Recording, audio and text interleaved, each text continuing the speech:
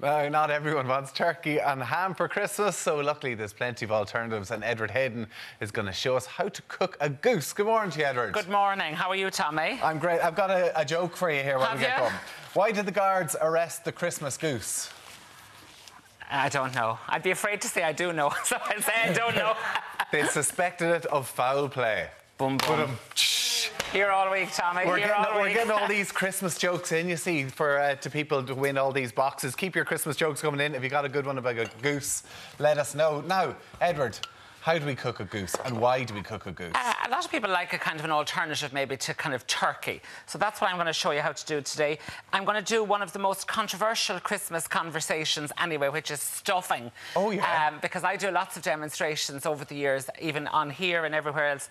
And people always say, the taste of stuffing, say, yeah, that's lovely, but I prefer my own. Everybody prefers their own stuffing. Everybody likes their mother's stuffing or their granny's or their Auntie Kitty's or whatever. Why? What I don't know. I think everyone just just seems to have their own little slightly unique twist about it. So what I'm doing today, what's really nice with the goose is to make a potato stuffing. So I'm using apple cranberry and potato. So here in my pot, I've just got some butter. And no sausage meat or anything? No? I'm not using a sausage meat, but you could use a sausage meat if you wanted that kind of a denser style stuffing. Okay. I've just got the apple and the onion there. I'm just going to add a little bit of salt and pepper in there along with it. Okay, just like so, and sweat all of that down. What I've got then as well, Tommy, is I've got a little bit of mashed potato, which I'm going to put in a few minutes' time. And also I'm going to put in some lovely fresh cranberries, okay? So that's really important just to get that nicely kind of melted down. Again, you'd continue it a little bit more than I'm going to here today for the purposes of TV. So put in our cranberries in there and put in some lovely herbs in there and just let all of that mix down. Any herbs in particular? I've got some parsley and I've got some thyme in there, which is really, really nicely. So I'm just going to let that continue cooking down, and then I'd add some breadcrumbs to it, some lovely fresh white breadcrumbs, which is the mixture that I've got here, just like so. Lovely. So that's the kind of the mixture that you have. And I mean, think of that with whatever it is that you're going to stuff, chicken breasts, or you could put some pork chops in there as well. Now, here what I've got, and I have the gloves on, I must just turn up my sleeves. What I'm going to do is I'm going to put in some mashed potatoes in there as well. Into the goose? Into the stuffing, okay? So I'm going to combine the mashed potatoes in with the stuffing, okay, just like so, and give that a nice good mix around. So over here then, what I've got is I have my goose prepared, and I want to keep that nice and loose.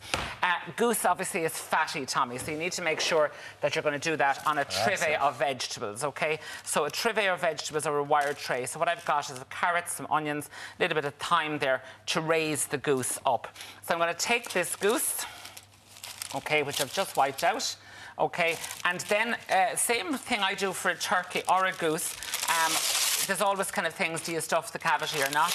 I am going to do it, but what I'm going to do is I'm going to take a piece of parchment paper and I'm going to pop that right in to the back there on the bottom.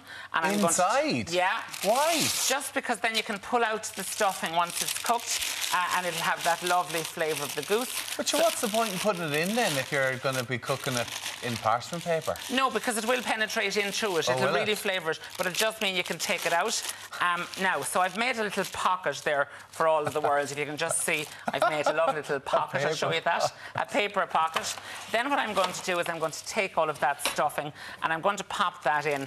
And what I'll say to you is pop it in, but don't stuff it as in jam-packed, okay? Keep it nice and light and nice and loose. And then I'm going to pop that in, have my oven at 200, rub the skin of the goose with a little bit of salt. You won't need to put any oil on it because you'll find that it is, you know, oily and fatty enough. Just close in that little pocket there and seal it up with a little cocktail stick into the oven. And again, a goose of that size should take about 3 hours, nice and slow. So start at maybe 200 and then get it down nice and slow there for a little while. So did you pat that down as well? So you kind of want it dry, or does it matter? Oh yeah, just dry it off. And again, sometimes what I would do is put a little bit of salt onto the skin, and that just gives you a really nice, it gives you a really nice effect. So I have a goose there that I have cooked during the night for you. I know, fair play to you. What time are you up at for that? I stayed up until 2 to put in the goose to have it nice for you. Wow. And then what I've done is I've done a little bit of veg that was done then when I got a little bit of beauty sleep. Not that you need it, Edward. Well, listen, a small an hour would do me. Tell me the veg that was underneath that goose, that's gone pretty much. That's gone. It's kind of redundant at that stage because it's in there for so long. I wouldn't necessarily serve it. So I've made some lovely fresh roasted carrot and parsnip. I've got some potatoes which I've roasted in a little bit of goose fat there as well for you. I've got a little bit of cranberry sauce, and then also I have the few Brussels sprouts. And I said to you, Tommy, that I have the few Brussels sprouts there. I said to you that I had the goose as well. Now, the one thing I'll say to you, and I will say it to our viewers as well, the thing about a goose, you know, the joke is normally everywhere you put a knife in, you'll meet a bone. So there's not a huge amount of meat on it. The meat that's on it is very flavoursome, but there's not a massive amount. So in terms where would I go to cut that now? In terms of catering for crowds. So what I'm going to do is, see, you've got the bone here, you've got the leg if you like the leg. You could kind of split the leg there to get in some of the leg meat. And I'm just going to give you some of the nice meat here from the breast. And I'm going to take out a little small bit of stuffing for you as well. Beautiful. Okay. So I'll give you a little bit of that. Now, and then what I'm going to do is I'm going to just get in here very quickly. And of course, at home, people will be doing this in the middle of glasses of Prosecco, so they won't be as rushed. Now, see what I'm saying about our lovely stuffing? There's our parchment paper parcel, and there's our lovely potato and cranberry stuffing. There you have it, and I'll let you help yourself there, Tommy, Edward, to some of them. Well, I'll give you a potato. Go on, give us a spud as well. Now, and you can help yourself to whatever veg you like, or a little bit of cranberry. I don't actually have a fork. Oh, sorry, I have it here. Look, I have it here. Sorry, beg your pardon. There you have it. Oh, now, that's good, isn't it? It's tasty. It's a really nice, well-flavoured meat, and with it's nice to have it as cooked well. nice. So, see the denseness of the stuffing as well. It's a nice consistency. So there you have it. Good alternative, isn't it? As I said, it's for a smaller family. If you have a smaller family, because there's not a huge amount of meat on it, but what meat is on it is really well flavoured. Christmas dinner sorted, just need a bit of cranberry sauce. Bit of cranberry there. Edward Hayden, thank you very much. You're very welcome. Hopefully people will try that out. No doubt. You're missing out here. What's coming up next? Don't eat it all. Like, give me a break. He does this all the time. Coming up on the show, you know the way Harry Potter is like Indiana Jones these days and Bond movies. It's associated with Christmas. Everyone watches them at Christmas time. No, Die Hard is Christmas. Yeah, I know it is, but you watch Harry Potter at Christmas time as well, right?